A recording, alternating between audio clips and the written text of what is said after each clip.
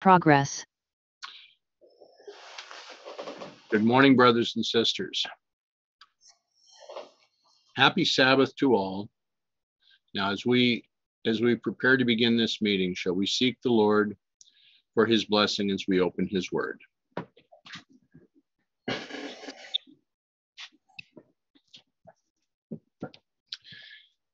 Gracious Father in heaven, we thank you for this Sabbath day. We thank you for the opportunity we have to come before you, that we have the opportunity as well to join together, to open your word, to learn that which you would have us to understand at this time. Please guide us. Show us, Father, that which we need. Help us to consider the words of this prophet and the words of your prophet for this time. May your will be done. May your guidance be clear. May our minds be prepared to receive it. We thank you, Father, for those that are joining in this meeting. We thank you for those that will join later and watch the video. Help us each one that we may participate. Help us to grow in the knowledge of your word. For this is what we need for this time. For this we praise you and thank you in Jesus' name. Amen.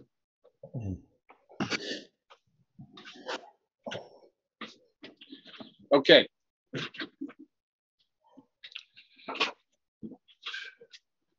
We're going to recap a few things from this last week, but we're going to also delve a little deeper. Now, what are we seeing in this passage before us? We bring this Zephaniah 1:1 gives us an identifying time period. The word of the Lord, which came unto Zephaniah, the son of Cushi, the son of Gedaliah, the son of Amariah, the son of Hizkiah, in the days of Josiah, the son of Ammon, the king of Judah. So this prophecy is being given during the reign of Josiah.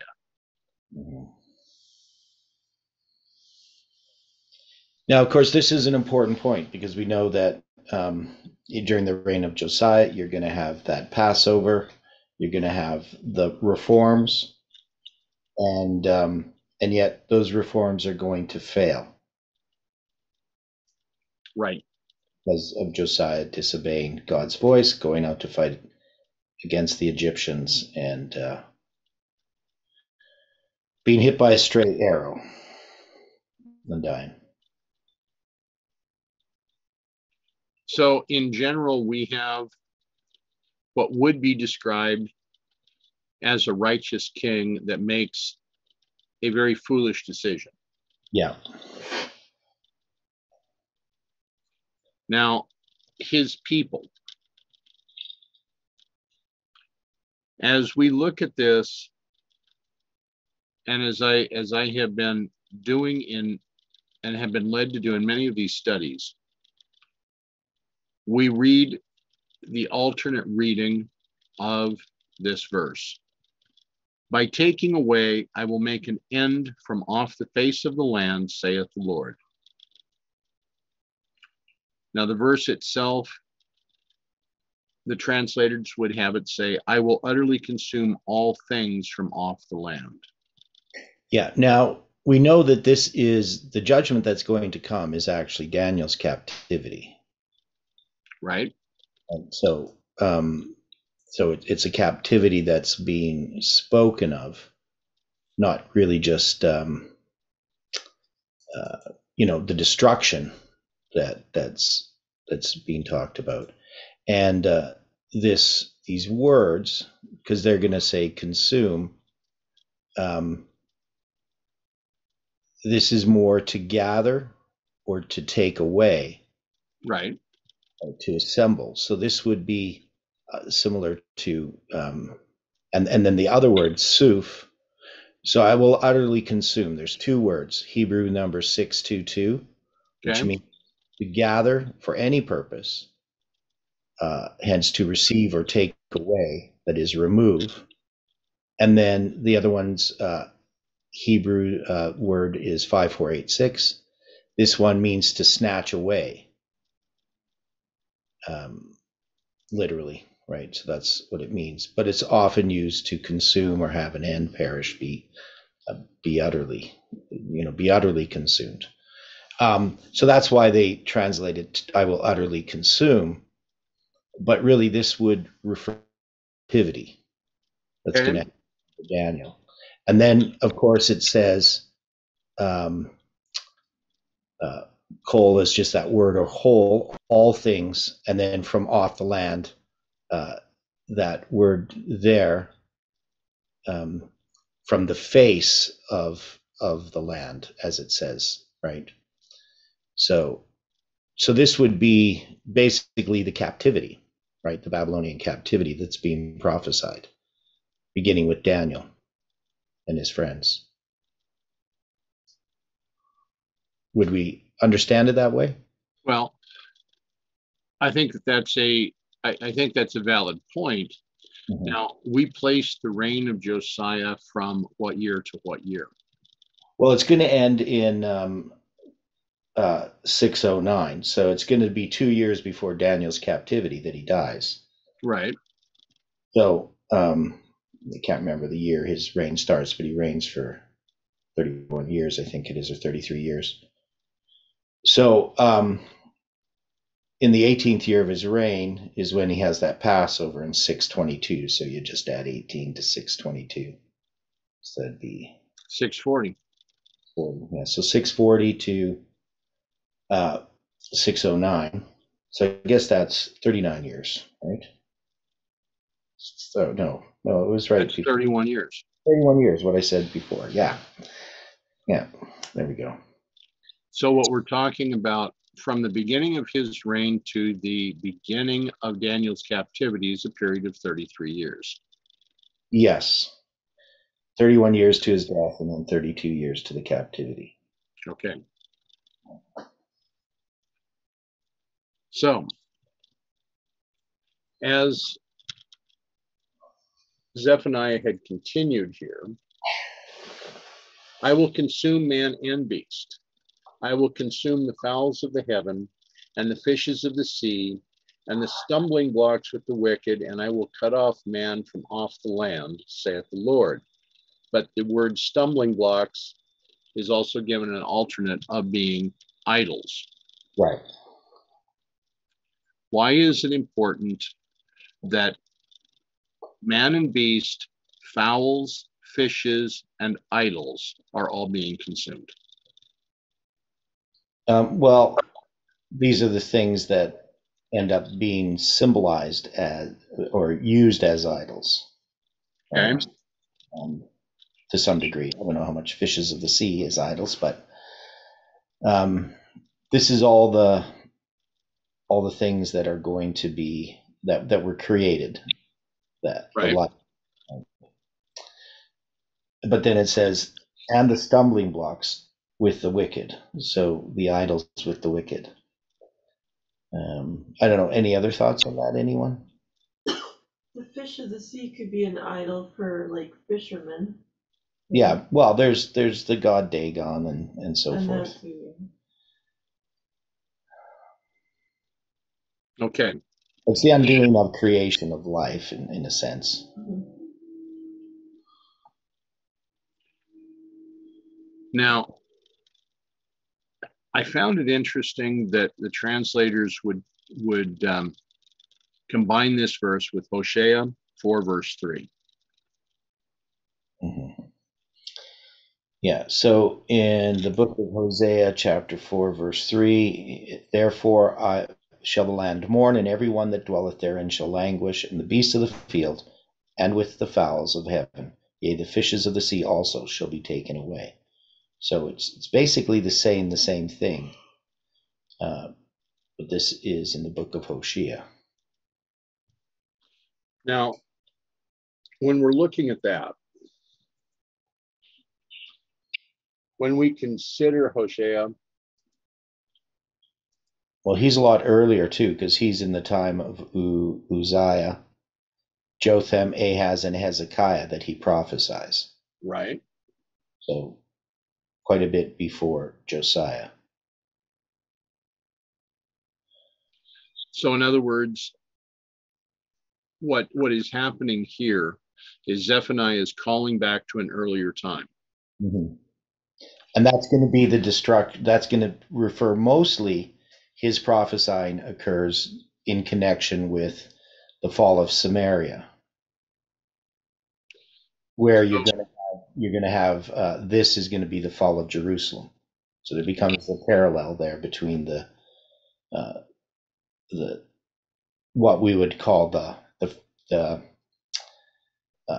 well, I guess the 7 times for northern Israel, Right.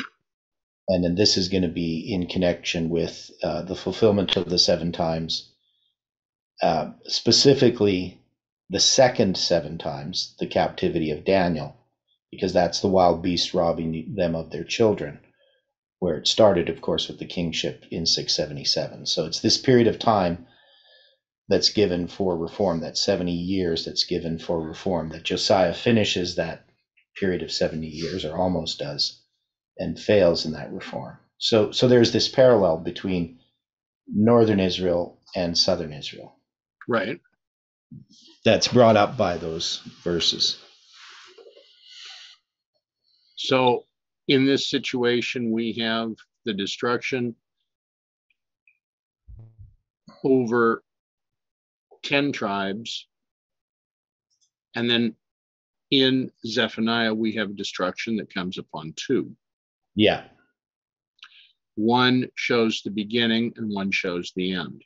Mm-hmm. Any comment on that?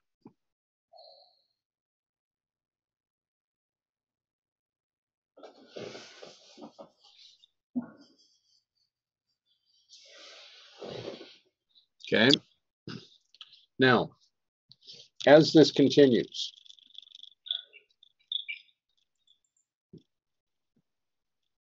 I also am intrigued because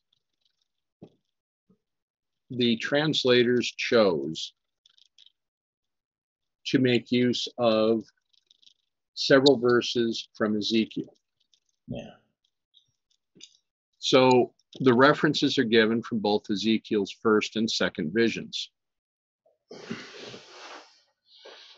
Mm-hmm. They shall cast their silver in the streets, and their gold shall be removed. Their silver and their gold shall not be able to deliver them in the day of the wrath of the Lord. They shall not satisfy their souls, neither fill their bowels, because it is the idol of their iniquity, the stumbling block of their iniquity. Mm-hmm. Now, Talk about the stumbling block of iniquity basically 4 times here in Ezekiel. correct. Does this parallel the 4-7 times? Okay. Because mentioned in Ezekiel, you're saying, is it the 4-7 times that's being talked about? I'm asking in this particular verse, and with the call to this portion of Ezekiel, is this referencing the 4-7 times? I mean, I'm not saying directly, literally. I'm asking if this is a figurative representation. I can see that. Yeah, well, I definitely would see it in Ezekiel, and since it's referenced here in Zephaniah in connection with the second 7 times, Daniel's captivity, then yeah, I would have to say yes. So if this is a reference, if we accept this as a figurative reference because of its tie with the captivity of Daniel, Mm-hmm. Is the captivity of Daniel then figuratively representing the second angel's message?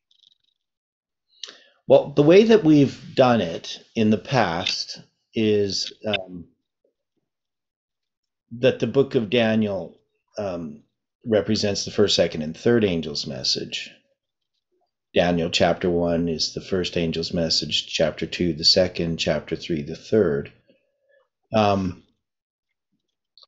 it is the second 7 times, because the period that Daniel covers is the period, the 70 years of the captivity, right? That's what the book of Daniel covers. Right. So, from 607 to 537, and then, of course, right up to the time of Cyrus and his issuing of the decree. So all that's covered by Daniel's personal history. Okay.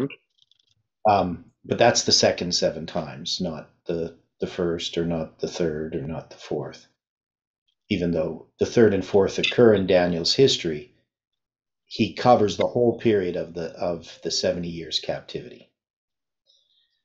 So, but that's the second 7 times. But I don't think we could say, or could we say, that the second 7 times is connected to the second angel's message in some way. I mean, maybe there is a symbolic connection there. Well, when we were reading this in verse 3, Yeah. is this portion showing the curse that will happen if we do not give glory to God? Yeah. And it also has the representations. In a sense, you could say Babylon has fallen because of the symbols, the animals, the worship of idols. Okay. Now we have a comment from the chat. Yeah. So we have here just the definitions of these names. Right. Hizkiah means strength from Yah. Cushi means Ethiopian. Gedaliah, Yah has become great. Amariah, Yah has said. And Josiah, founded of Yah. Most of these are reminders of the one we should acknowledge as our God. So Angela put that comment there. Okay. Now, is there anything else that can be drawn from this third verse? Well, just dealing with the fact that this is talking about the land, that would Right. all tie us to Leviticus 26 and the sabbatical cycles. Exactly.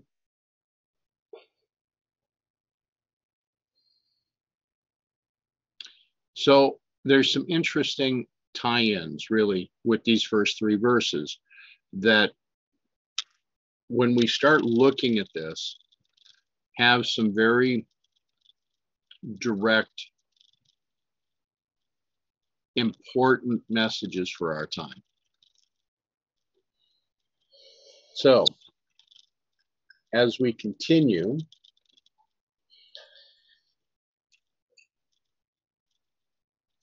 Okay, so go ahead. you want me to read verse 4 and 5? Read verse 4. Okay.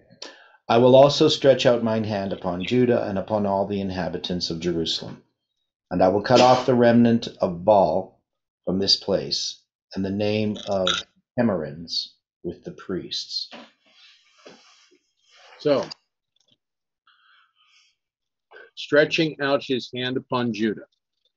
Is this a statement of judgment? Mm-hmm. So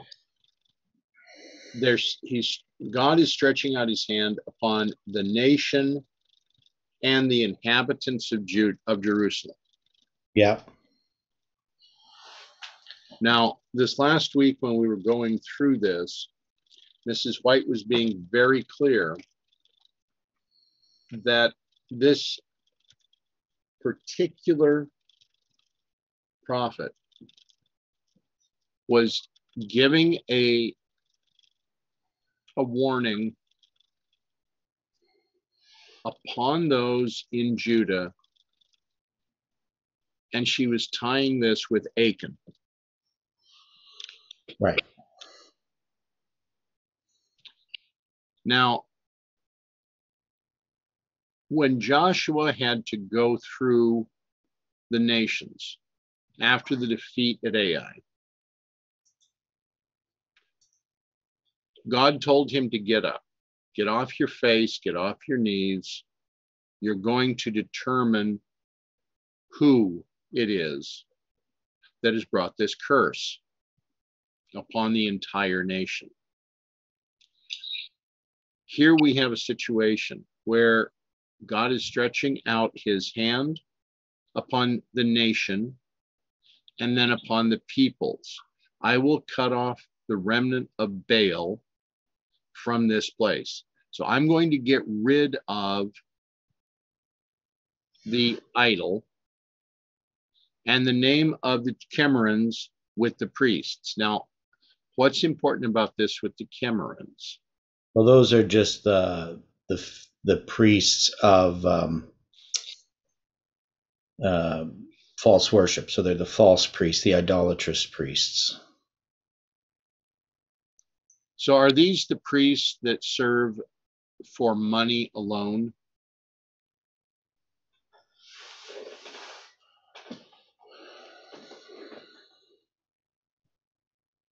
I mean, are these the priests that serve because they're getting compensated, because they have a retirement, because of all these other reasons, and they're not serving God from their heart?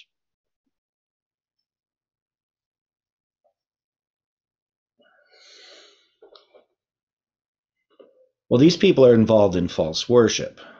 I mean, because it's going to say of the Chemerins with the priests, and this with the priests, this would normally be like Kohan is priests, and this would normally be the priests of God, right, of the Lord. So it seems to me that it's talking about the false priests with the priests of that work in the temple, so that you have the priests who are involved in this false worship of Baal, but you also have the priests who are working in the temple, and all of them are going to be cut off, because one is idolatrous priests, but the other one, even the priests that work in the temple, are going to be destroyed.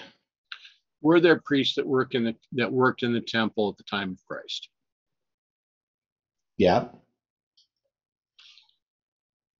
Were the priests that worked in the temple at the time of Christ truly serving God?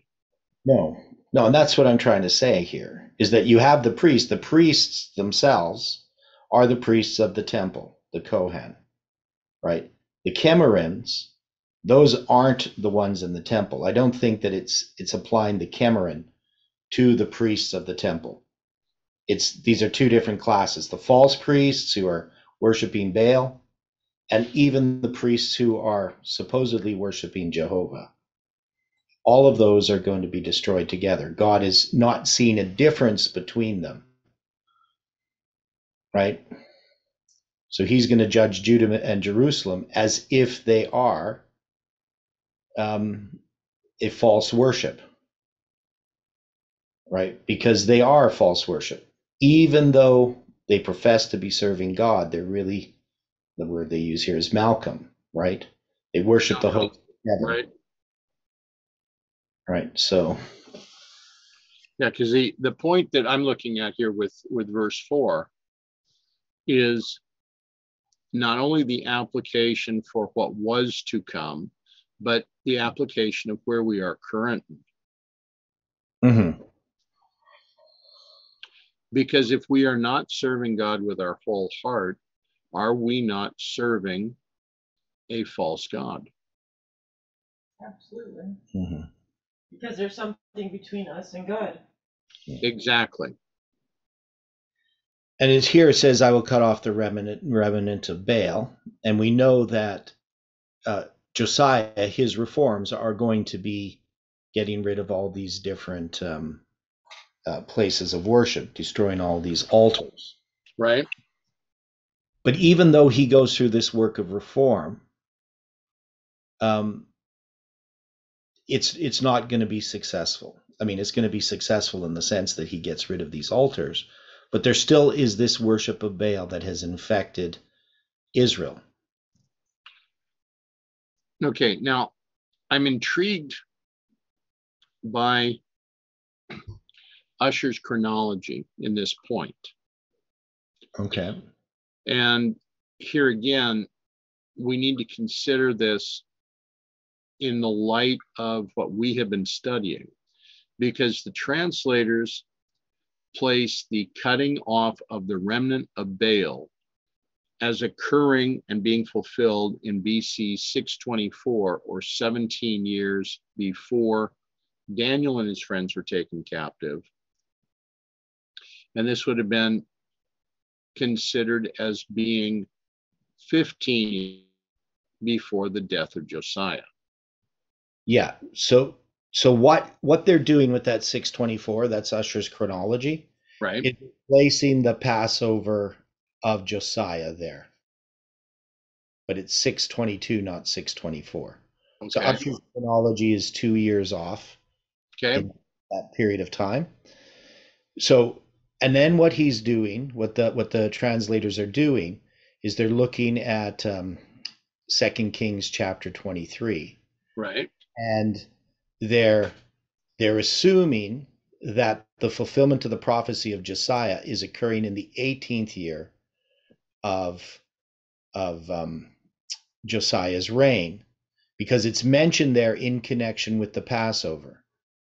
So I'll just show people here what we're talking about. Okay.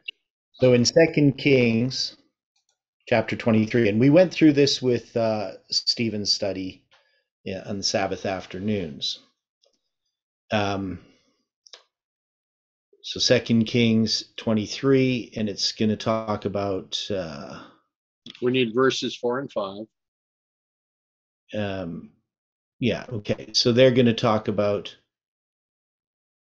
and the king commanded Hilkiah the high priest and the priests of the second order, the keepers of the door, to bring forth out of the temple of the Lord all the vessels that were made for Baal and for the grove and for the host of heaven, and burn them without Jerusalem in the fields of Kidron, and carried the ashes of them unto Bethel. And he put down the idolatrous priests, that would be the Chemorin, whom the kings of Judah had ordained to burn incense in the high places in the cities of Judah, and in the places round about Jerusalem, them also that burn incense unto Baal, to the sun and to the moon and to the planets and to all the host of heaven.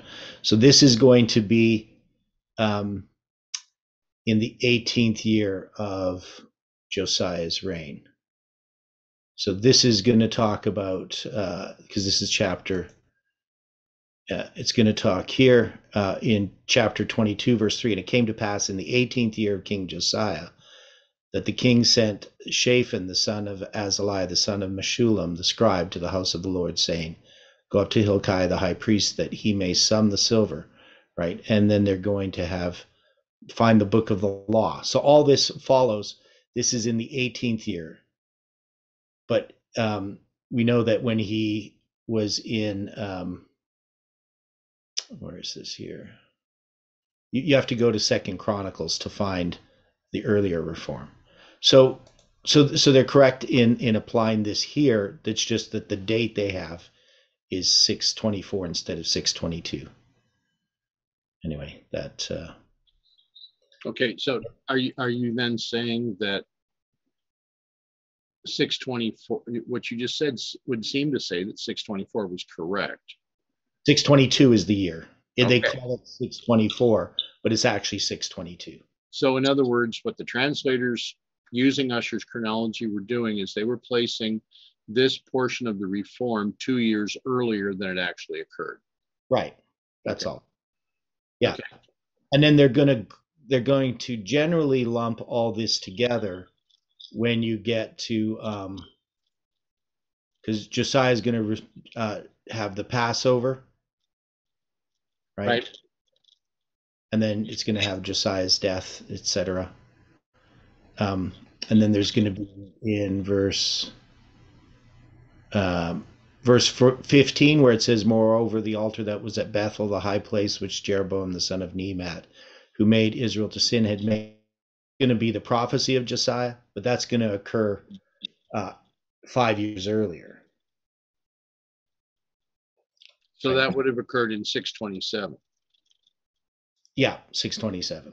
So, but it's placed here in this story. We find that it's earlier when we go to Second Chronicles, and we look at the same story. We find that there's a reform that begins in the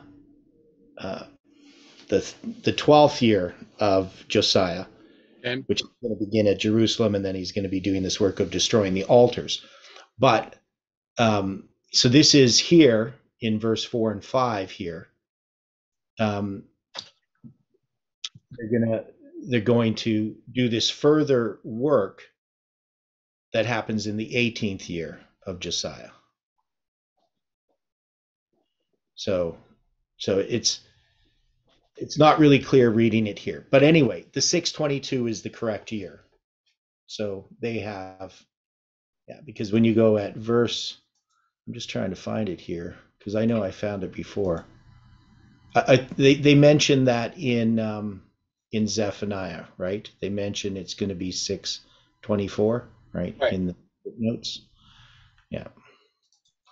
So Zephaniah chapter 1. Yeah, for some reason mine doesn't say that. I thought it did, but. Okay, so a comment from the chat gives a reference, looks to give a reference from the book of Joshua.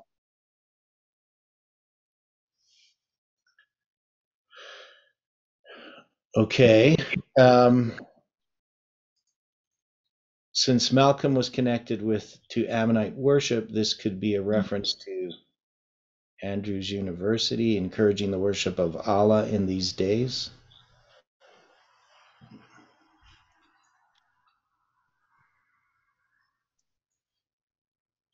Joshua 23:6-8. Okay.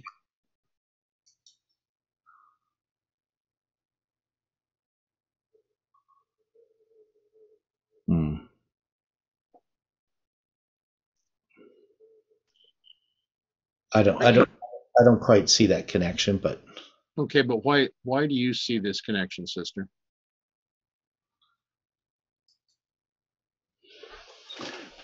As one of the many false gods that have come into the church, and since the nations that God drove out worship these false gods, why is Andrews or anybody else encouraging us to worship gods that were worshipped by idols, by idolaters?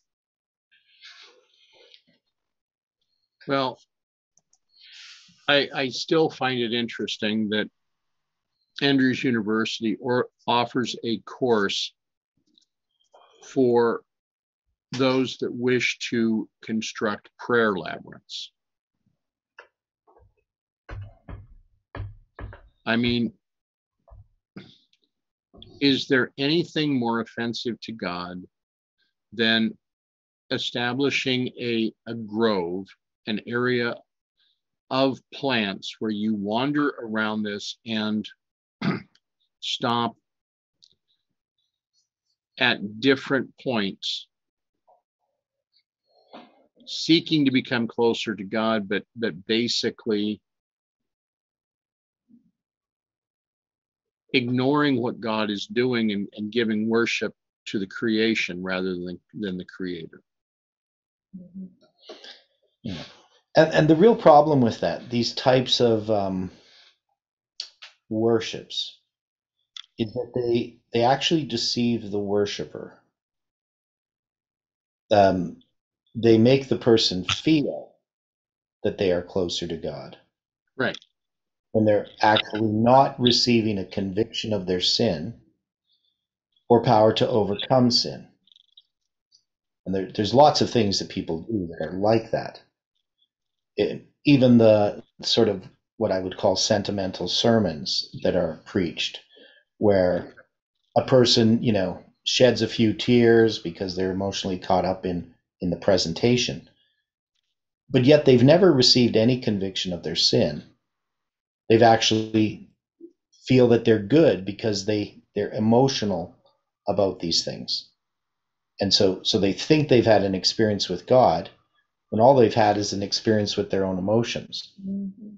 And they're still under perception of their true spiritual condition.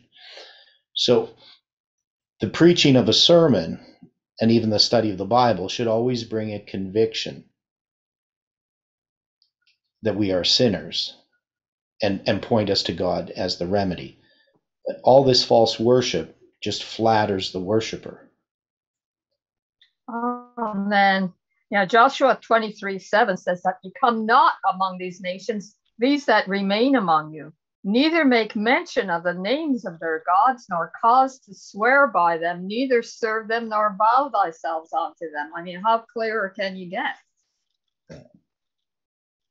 Okay, now, one of the points that the translators saw with this verse was Zephaniah 1 verse 4, is they tied it back to Hosea 10 verse 5. The inhabitants of Samaria shall fear because of the calves of Bethaven, for the people thereof shall mourn over it, and the priests thereof shall that rejoiced on it for the glory thereof, because it is departed from it. And this is the house of Avon. Okay, so we have the house of plenty of trouble. Yeah. I mean, the more we look into this, the more we look that there's really nothing unimportant in any portion of the Bible. All of this is written for our admonition. All of this is giving us a warning. So if the inhabitants of Samaria shall fear, and Hosea was giving a warning to Samaria, but they chose not to listen to it. So the tie is being made here as part of the warning to Judah. Mm-hmm. So the inhabitants of Samaria shall fear because of the calves of the house of plenty of trouble. Yeah, and these would be, of course, the calves here. Would they not refer to the golden calves? Right. But we're dealing also with something like a possession that has become an idol. Yeah. And this is bringing plenty of trouble upon both Samaria and Judah. So it's bringing plenty of trouble upon the spiritual children of Israel today. Mm-hmm.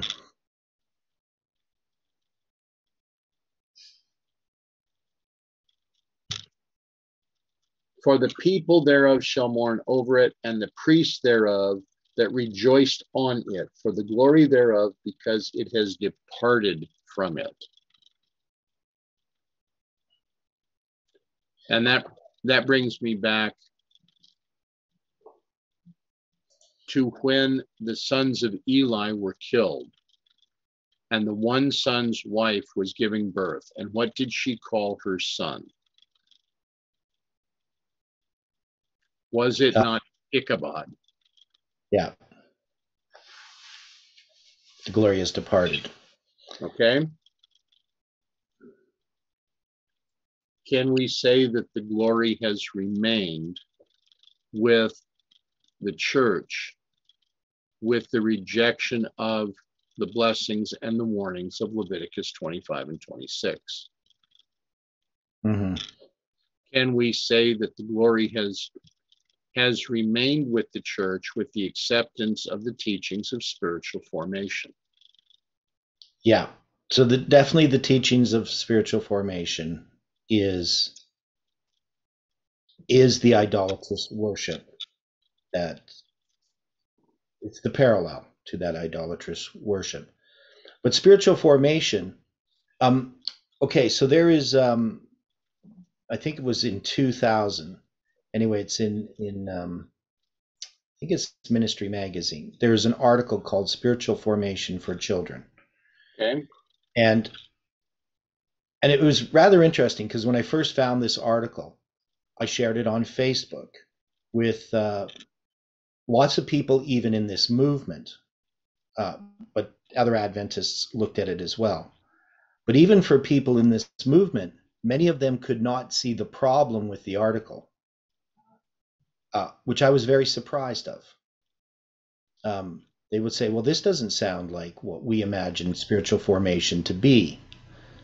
And what the article was doing, it was talking about how what we need to do is coordinate the Sabbath school with the adult Sabbath school, with the children's Sabbath school, and with the sermons that are presented, so that as a body, we are getting the same message, just at different levels. And that there needs to be this yearly cycle that so that every year it's basically the same cycle of what we study. Now, what does that remind us of? This yearly cycle of worship. That isn't that worship? Reminds me of the Catholic. Yeah, that's Catholic, right? So the Catholics go through the same cycle every year. And this is what they are saying that Adventists should do. But of course, they're not saying that we're following the way that they worded it. It sounded good on the surface. Right. Sort of a coordination of study and worship so that the family discussions could be centered around the same topics, etc.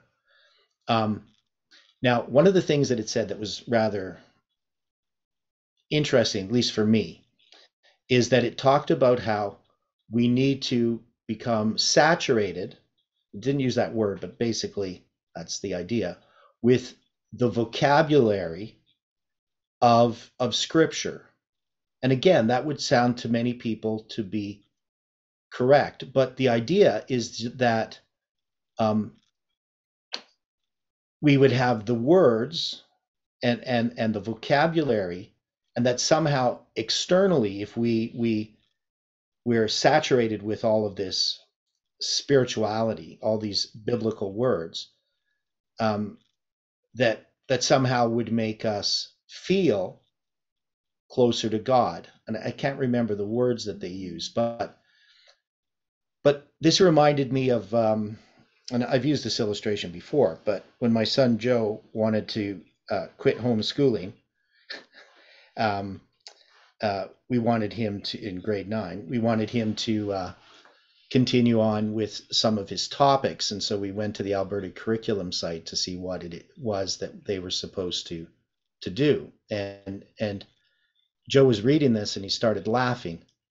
And the goal of the curriculum for mathematics was that children could feel that they could do math. They didn't have, the goal was not to actually have children that they could do math, but that they could feel that they could do math. And this is really the same type of parallel.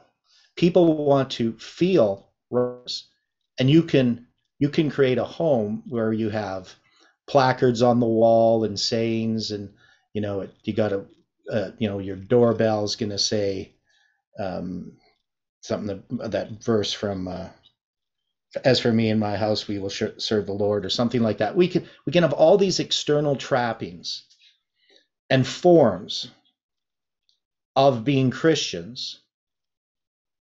And that reminds me, I think it's in Ezekiel, like a people that appear to serve God, but their hearts are serving idols. I can't remember how it goes.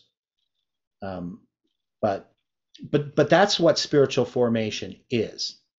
It's just something that makes you feel like you are worshiping God or close to God when you're not actually following God at all. And this is the way that many Adventist homes have been in the past, and still are. That is, they have a form of godliness but deny the power of God. That's what spiritual formation does. But many people think that that's good, right? They would think all of these things, because that's how we do our religion, right? As Seventh-day Adventists.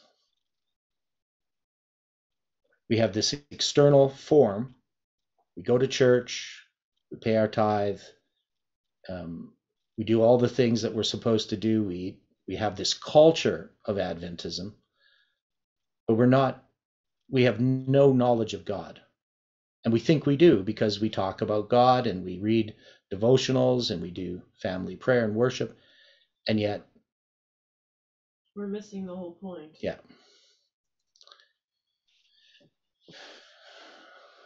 So I think this is what we're talking about here. Right. Right. So when it comes to spiritual formation. So it's not so much, so my point here is it's not so much that we see that we're worshiping idols, right? You know, in the sense of, like you're talking about these labyrinths, right?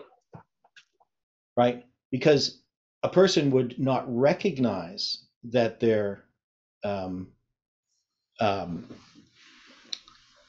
worshiping idols, right? Because they don't see an idol there per se.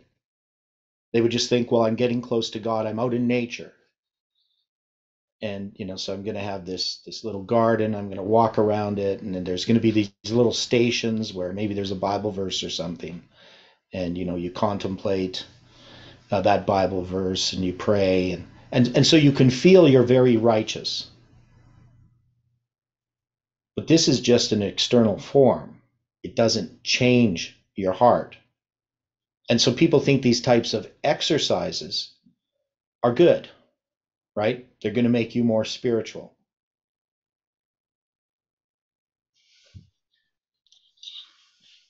The problem is, again, this is an outward situation, as you pointed out. It does not have the impact upon the inner person. Right. It flatters you. Yeah. It's a way of flattering yourself that you're righteous. Now, this is, for me, it's interesting because as we go to the next verse,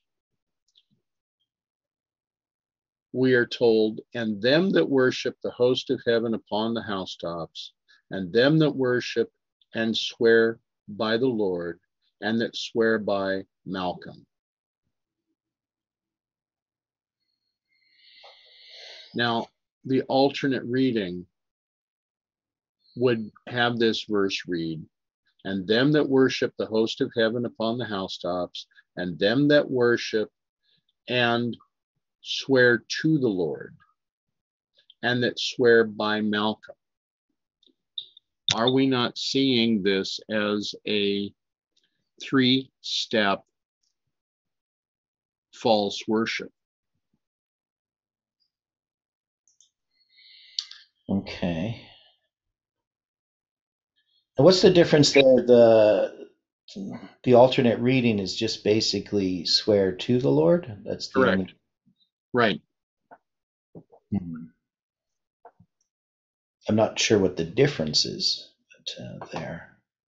Well, I mean, there are those that can swear by the Lord because the Lord's word is going to always come to fruition.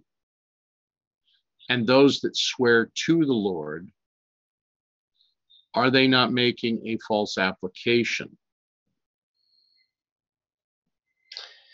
Okay, well.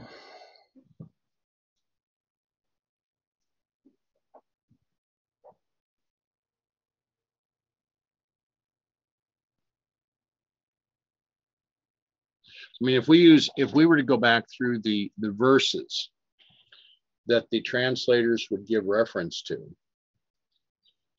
we would again be back in 2 Kings 23, verse 12, and then Jeremiah 19:13. Because 2 Kings 23:12 gives us, and the altars that were on the top of the upper chamber of Ahaz, which the kings of Judah had made, and the altars which Manasseh had made in the two courts of the house of the Lord, did the king beat down and break them down from thence, and cast the dust of them into the brook Kidron. Now, is that not also referring to Josiah's reform? Yeah. And then Jeremiah 19:13, and the houses of Jerusalem and the houses of the kings of Judah shall be defiled as the place of Tophet, because all of the houses upon whose roofs they have burned incense unto all the host of heaven, and have poured out drink offerings unto other gods. Okay, now just going back to Zephaniah 1:5. So it says the King James translators put by the Lord, and they say as an alternate reading it means to the Lord. Right. Now that word by, and that's there, is not really a separate word. It's a prefix to the word Jehovah. Okay. And with Malcolm, it's a different prefix. That is, Malcolm has the prefix, which is a bet. Means swears by Malcolm. But the one that says in front of Jehovah is a lamed, which can be translated as to, but it really means against. All right. Because it has to do with how we take the word to. Because the word to has different things. So if you're going to put something to something, so it's not swearing to the Lord in the sense of your like how we would think of it. That's why I didn't like that, swear to the Lord. Okay. It's not a swearing. It's actually against the Lord. Okay. They're actually swearing against Jehovah and swearing by Malcolm. Okay. So it's not swearing to the Lord in the way that we would just take that in straight English. It means against. So they're going to be swearing against Jehovah, not by him, and definitely not to him. They're not talking to him. It's a swearing against him. When you worship the host of heaven upon the housetops, right, and them that worship and that swear against Jehovah, but swear instead by Malcolm. That's the idea that's there. It's very much like the social gospel that we were addressing, that the Omega was promoting. Yeah. And it's very much also like a political gospel. Because if you're going to take the social gospel path, then you're going to be saying that it's all right to live in the cities, that it's all right if you feel that you are a woman or you feel that you are a man, it's okay, you can accept this. This is this is worshiping man, the creation, over the creator. Now, the next portion brings this home even more directly, because the next references that were given start at 1 Kings 18:21. Elijah, how long halt ye between two opinions? If the Lord be God, follow him. But if Baal, then follow him. And the people answered him not a word. Yeah. A direct path was put before the people. Make your choice. Which way are you going to go? And they answered him not a word. This brings to my mind Ellen White's train station vision, where you have huge fields of wheat ready for the harvest. And then all of a sudden, nothing. You don't see anyone standing up to make this happen. And then eventually, one here, one here, one here. How long halt we between two opinions? Because just as Elijah is giving this for his time, it's being pointed to us today.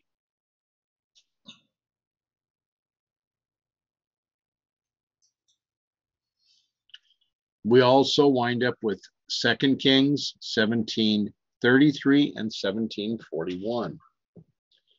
They feared the Lord and served their own gods, after the manner of the nations whom they carried away from thence. So these nations feared the Lord and served their graven images, both their children and their children's children, as did their fathers, so do they unto this day. How can you serve the Lord and worship a graven image?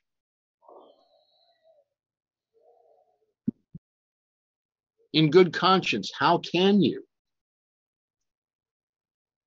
Mm-hmm.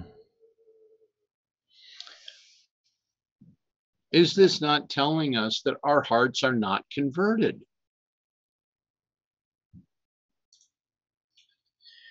Well, but see, that's so easy if we're worshiping a graven image, right? To see that. I mean, it should be, we can see it in other people. But when we look at this problem of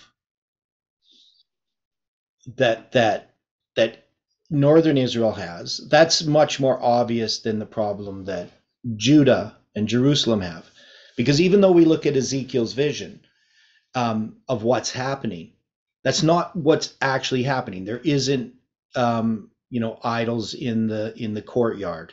There isn't images portrayed upon the walls. What he sees in vision is a symbolic representation of the hearts of the people and the leadership, right? It's something that's hidden to them. It's not something that's literally occurring, but it's something that's figuratively occurring, which is why those judgments are coming.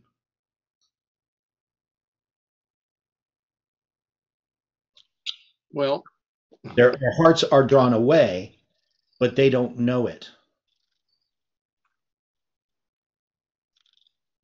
When we were doing the study in Ezekiel, yeah, did we not determine with Ezekiel 8 yeah, that this was the condition inside the church of Ezekiel's time? But not literally. Right. So we weren't looking at they were literally doing these things that are talked about in Ezekiel. But this is the spiritual condition, right? So because remember, he's seen this in vision. He's in Babylon, and he's brought in vision to Jerusalem, right? When he gets to the door of the gate, he sees this. There was the seat of the image of jealousy, which provoketh to jealousy. Well, we're not arguing that there was actually an image in the inner gate, right? I don't think that there was, but maybe we didn't make that clear. But in my view, there isn't these actual idols in the temple. There isn't a room where there's all these idols portrayed upon the wall and men are worshiping them. But this is the spiritual condition of Judah, and that's what he's seeing, right? So they're not following God. They think they are, but all of their worship is really just false worship. That's my understanding of what happens in Ezekiel. The point that I was getting at, yeah. Ezekiel was a priest, right? Yeah. Ezekiel would have had a memory of the literal temple. Yeah. Ezekiel would have had a memory of the condition of the literal temple at the time that he was taken to Babylon. Yeah. So for him to be carried in vision back to a temple that was so different, that had so many other things occurring, would have been a great shock with him. Right. And he would have understood that this was not literal, but it was figurative. Yeah. But like you're saying, this would have represented the spiritual condition of what was going on. Mm-hmm. Would they have had women weeping for Tammuz at the literal temple? No. Exactly. And also the elders worshiping between the porch and altar the rising of the sun. They didn't. So that's the problem with Adventism, is we have this form of godliness, and we think then that we are Christian because we're doing all the right things. But yet we're not interested in the truth. We're not interested in anything that's going to bring a conviction. And I don't think that this movement is very different from the church in that regard. Right? That's part of the problem, is it's easy to look at what we see as rebellion against God in other people. But it's pretty obvious that we're in rebellion against God because of our rejection of God's messengers and also of the message that God has given us. Since we're unwilling to act as Christ tells us, since we reject the direct counsel of the Spirit of prophecy on how we are to treat one another, and that we're interested in things that are going to flatter our egos, and we're not interested in things that are going to show that we're sinners, we're in that same spiritual condition of those that we criticize.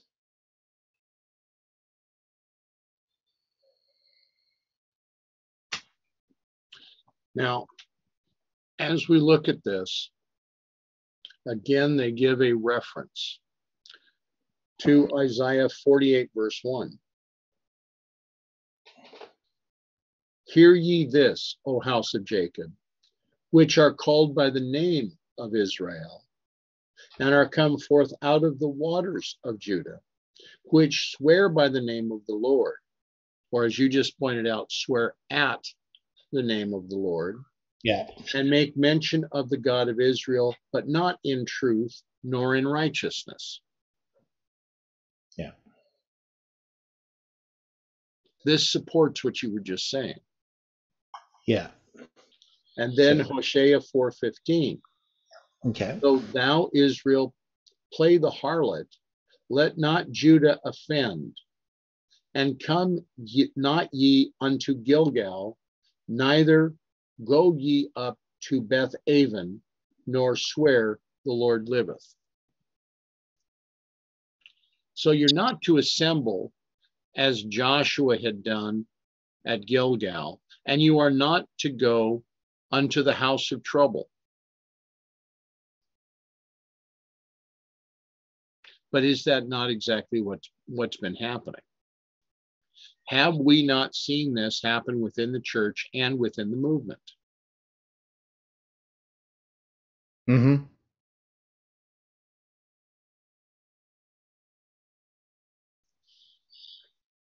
Then we bring this back because the portion here that swear by Malcolm, we're given two references.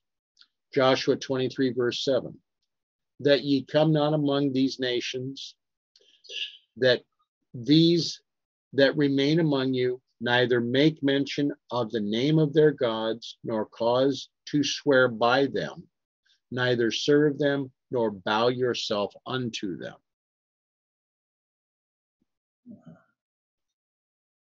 What's the warning that's being given here?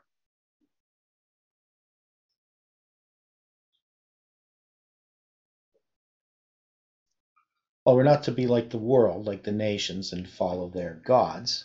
Right.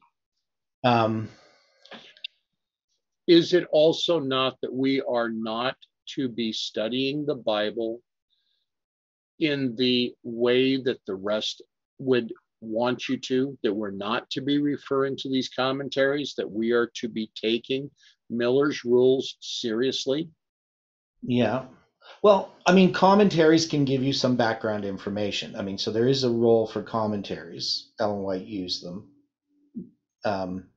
So, if I want to research, let's say, the meaning of a name or something like that, I got a dictionary. But when commentaries start giving their opinions about things, that's really where the danger lies. So, for instance, E.J. Wagner, in his response to G.I. Butler on the book of Galatians, he points out that G.I. Butler is using a commentary, that's Greenfield's commentary dealing with the meanings of the words, so the Greenfield's dictionary, and he's using Greenfield as an authority when Greenfield is actually interpreting a verse based upon the meaning of a word. Okay. So Wagner points out, well, it's fine, you can use Greenfield, but as soon as he gives his opinion, then that doesn't matter. His opinion has no weight. He can give the definition of the word that exists in all the different Hebrew dictionaries or Greek dictionaries, because he's a Greek dictionary. But it has a bunch of different meanings that word can have. But when he chooses, well, it must mean this one in this verse, he's now not a lexicographer. He's now an interpreter of the scriptures. And that's where we can falter. So we can use a commentary or a Bible dictionary to find out where a city is located, and it'll give us references to other Bible verses.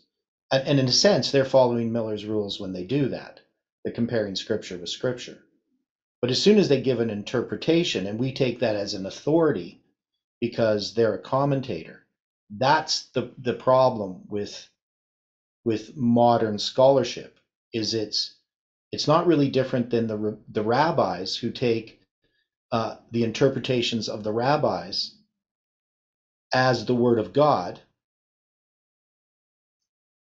and that it's this passed on knowledge that's built up of man's opinions, and this is the mistake that's being made.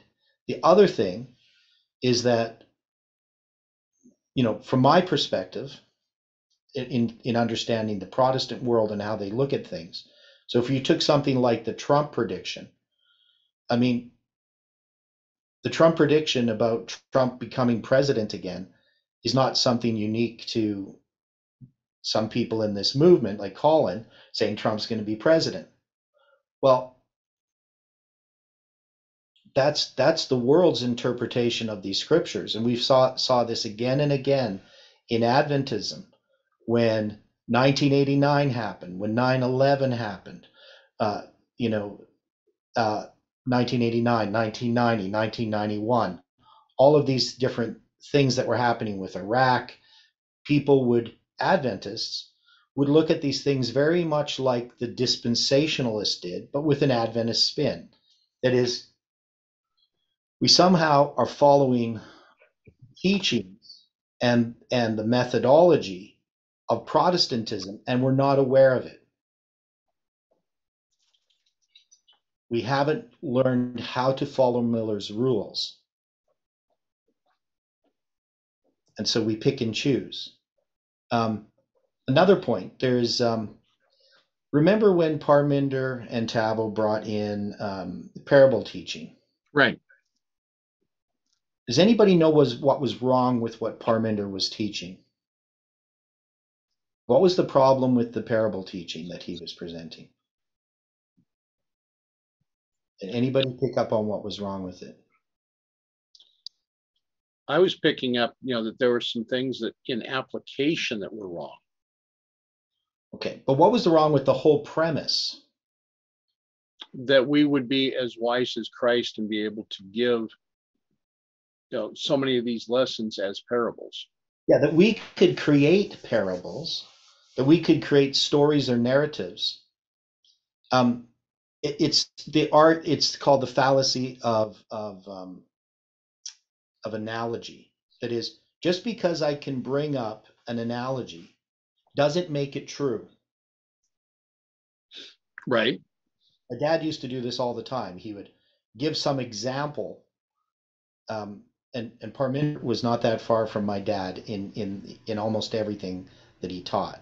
So that's why I was able to recognize that Parminder was teaching what my dad taught me when I was growing up, which I rejected.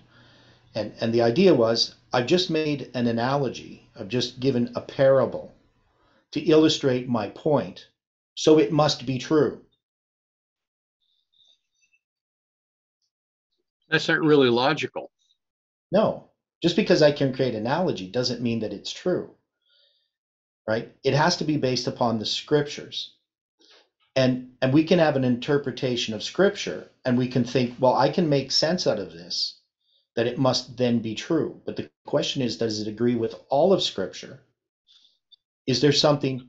First, Ellen White shows that if anything that we understand, that we get, even if we think we got it from the scriptures, if it contradicts the plain reading of scripture, then it's error, right? There's never going to be a hidden meaning in something that we can dig up that's going to directly contradict the plain words of scripture. Yeah, subjective interpretation, right? So there's a lot of subjective interpretations. So in the study that God has given us, this line upon line, and which is an expansion of Miller's rules, and has to follow all of Miller's rules, the one thing that we see is that it be objective analysis of scripture. And Parminder rejected the idea of objectivity. And probably most of this discussion, his philosophical references, people didn't know what he was talking about. But he doesn't believe that there's something that's objective, right? And in his parable teaching, it was all about subjectivity. He believes that if you can create a narrative and that it can explain something, then it must be true. And that just becomes self-deception. But the question is, are we any different? Right? Different. Now, I don't think that there was much difference between the people who rejected Parminder and the people who followed Parminder. That is, in the movement, the reason why people ended up on one side or the other had to do more with friendship and politics than it had to do with conversion and unconversion. So you're saying that there were elements of both a social gospel and a political gospel. Yeah. Okay. Yeah. So you had the conservatives and the liberals that ended up on either side, each justifying that they were right.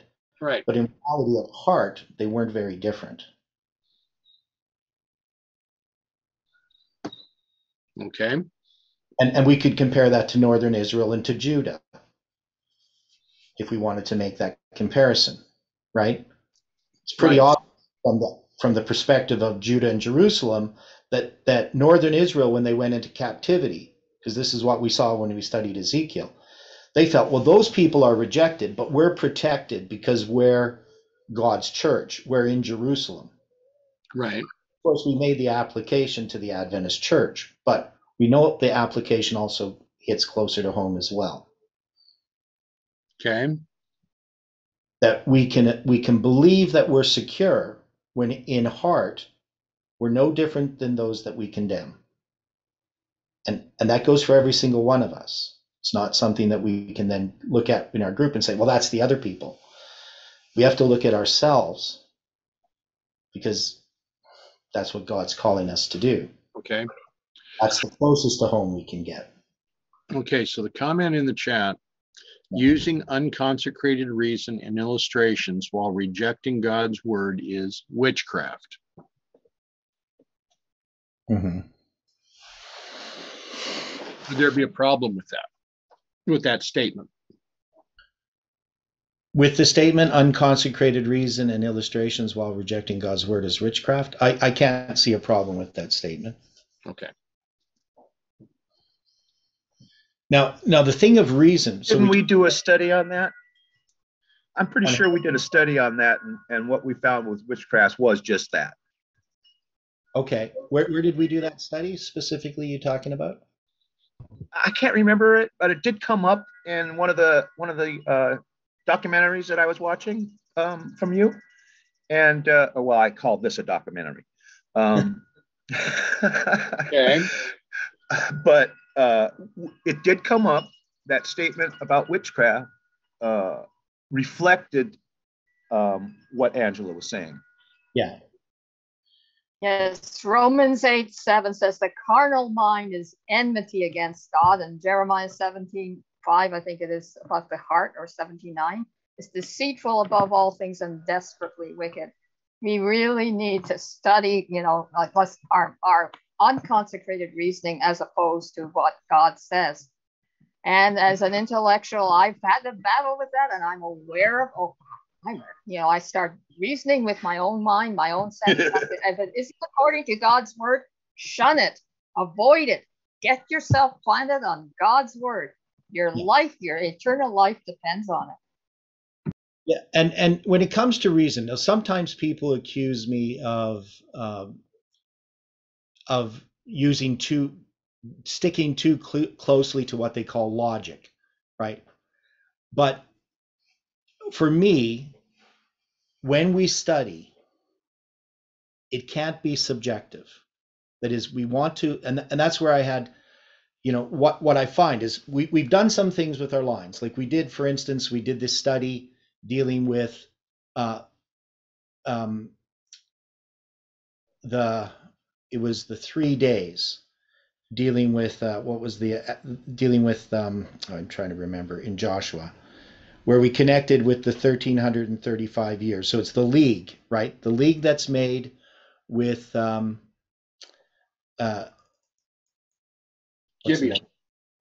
With the Gibeonites, okay? And so when we looked at there, we saw, okay, 3 days, and there's this league. And then we connected it to the 3 years of the league that is used by Miller. Now he's going to take 158, and everybody says, well, it's 161, but he's looking at basically the implication or the implementation of that league that's made in 161. He just doesn't state it that way. But anyway, we looked at the 3 days as representing the 3 years. But then we had something objective, and that was the fact that they're 1335 years apart. So we can look at a story and we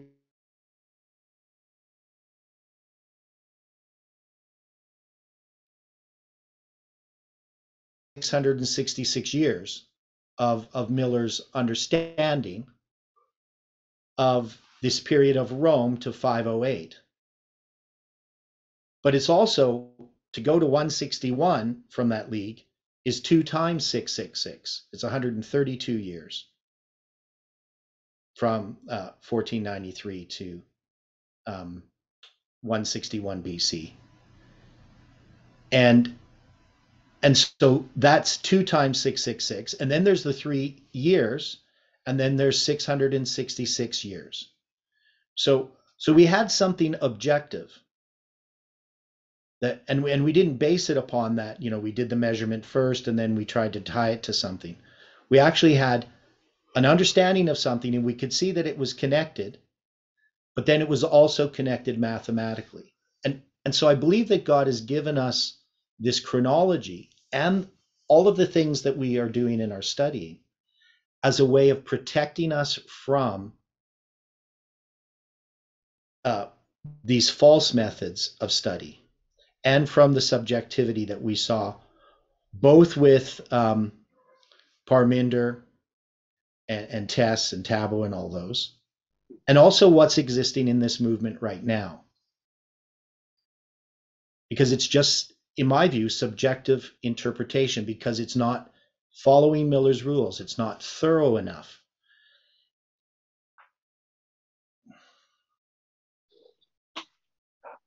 Well,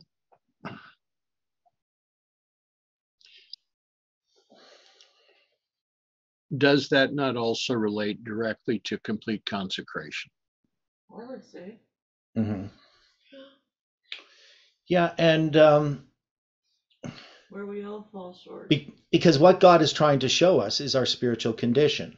Right. I mean, that's what this movement has to come to. We have to come to the upper room.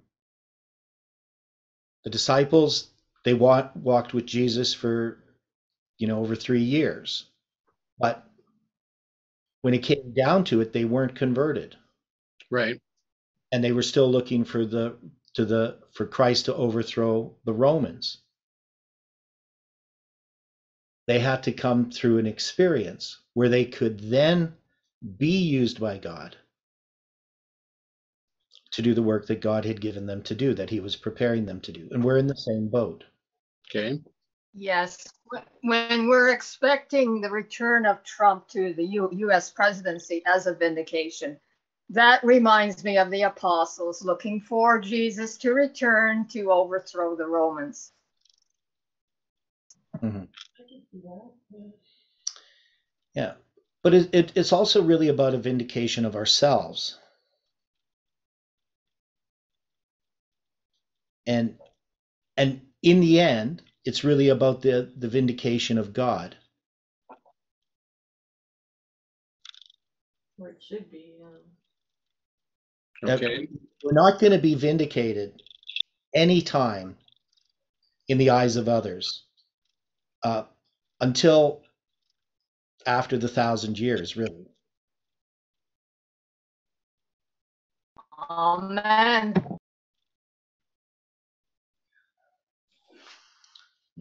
Okay, now the final word or the final verse that the translators had tied into this portion is 1 Kings 11:33. Because they have forsaken me and have worshipped Ashtoreth, the goddess of the Zidonians, Chemosh, the god of the Moabites, and Milcom, the god of the children of Ammon, and have not walked in my ways, to do that which is right in mine eyes, and to keep my statutes and my judgments, as did David his father. Now, what's being referenced here? What are we seeing here? Okay, so this was which verse is this here? So 1 Kings 11:33. So this is Solomon, and let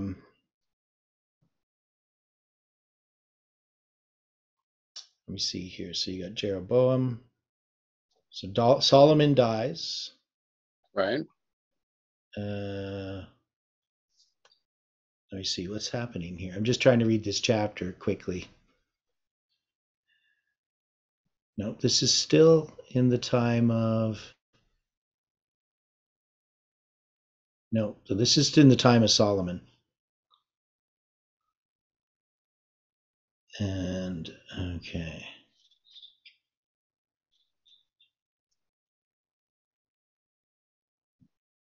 So there's a guy named here, Jeroboam, the son of Nebat, an Ephratite of Zerida, Solomon's servant, whose mother's name was Zeruiah. If to understand this, we need to read quite a bit here. Okay. Because this is going to be the one, because this is when Jeroboam is going to be picked. And Solomon actually seeks to kill Jeroboam. So let's go there. Okay. Interesting. Because I think it's quite important, actually, even though I don't think that's not why they bring it up, but we can see a connection they can't see. So I'll go there. Okay, so Solomon turns from the Lord, right? He lets strange women, and you're going to see there's together with the daughter of Pharaoh, women of the Moabites, Ammonites, Edomites, Zidonians, and the Hittites. So he's going to make all these leagues with these different nations, and he's going to have these foreign wives. And lists all of his concubines and everything. And then it says, the Lord was angry with Solomon in 11:9, because his heart was turned from the Lord God of Israel, which had appeared unto him twice. And it commanded him concerning this thing, that he should not go after other gods, but he kept not that which the Lord commanded. Wherefore the Lord said unto Solomon, forasmuch as this is done of thee, and thou hast not kept my covenant and my statutes, which I have commanded thee, I will surely rend the kingdom from thee, and will give it to thy servant. Notwithstanding in thy days I will not do it for David thy father's sake, but I will rend it out of the hand of thy son. Howbeit I will not rend away all the kingdom, but will give one tribe to thy son for David my servant's sake, and for Jerusalem's sake, which I have chosen. And the Lord stirred up an adversary unto Solomon, Hadad the Edomite, and he was of the king's seed in Edom. For it came to pass, when David was in Edom, and Joab the captain of the host was gone up to bury the slain, after he had smitten every male in Edom, for 6 months did Joab remain there with all Israel, until he had cut off every male in Edom. That Hadad fled, he and certain Edomites of his father's servants with him, to go into Egypt, Hadad being yet a little child. And they arose out of Midian, and came to Paran, and they took men with them out of Paran, and they came to Egypt, unto Pharaoh king of Egypt, which gave him an house, and appointed him victuals, and gave him land. And Hadad found great favor in the sight of Pharaoh, so that he gave him to wife the sister of his own wife, the sister of Tahpenes the queen. And the sister of Tahpenes bare him Genubath his son, whom Tahpenes weaned in Pharaoh's house, and Genubath was in Pharaoh's household among the sons of Pharaoh. And when Hadad heard in Egypt that David slept with his fathers, that he died, and that Joab the captain of the host was dead, Hadad sent to Pharaoh, let me depart, that I may go to mine own country. And Pharaoh said unto him, but what hast thou lacked with me? And behold, thou seest to go to thine own country. And he answered nothing. Howbeit, let me go in any wise. So he's going to, there's a whole situation, there's a whole background that's here, which I don't know if I want to get into all of it, because our time is almost out. But should we pick this back up then next Sabbath? Yeah, maybe we should go through this story and pick it up, because this is going to be dealing with the 10 tribes and the 2 tribes. And I think this is important in understanding Zephaniah, what's being referenced here. Right. So I think there's something that we just haven't really fully grasped about this separation of these tribes, why it occurred, and what prophetic role it plays, especially in connection with the 2520s. Exactly. Yeah, so I think we need to look at this in a bit more detail when we come next Sabbath. So what we will do is we're going to focus, we're going to drill into Zephaniah 1 verse 5. Yeah. And we are going to go back through this in 1 Kings 11 and look at its application, not only its literal application, but its spiritual application for this time. Yeah, and the thing that struck me as soon as we looked at 1 Kings 11:33 is I thought of 2 Chronicles 33:11. Okay.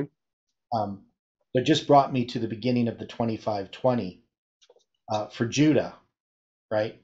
Right. Those numbers, but an inversion of it. And so I thought that was interesting when I started looking at the subject matter. Okay, so given that our time is up, yeah, The assignment for this week is going to be for everyone to read 1 Kings 11, the entire chapter, and for each party to come back with at least 2 questions or 2 examples of different items that they are seeing out of this chapter to present for discussion. All right? 1 Kings 11? Yep. 1 Kings 11. And then we have an assignment. We have to bring 2 examples or 2 questions. Yep. That relate Correct. to First Zephaniah chapter 1, verse 5. Okay? Chapter 1, verse 5. Yeah. Okay. Okay. Any questions at this point? Or any comments? Yeah. Well, just the comment in the chat, 1 Kings 11:9, which I recognized right away too. Rejection of the first and second angel's messages. Okay. So that's interesting. Okay. So that comment is today. I will expect other comments then next Sabbath. Okay. All right? Okay. Okay. So shall we close with prayer?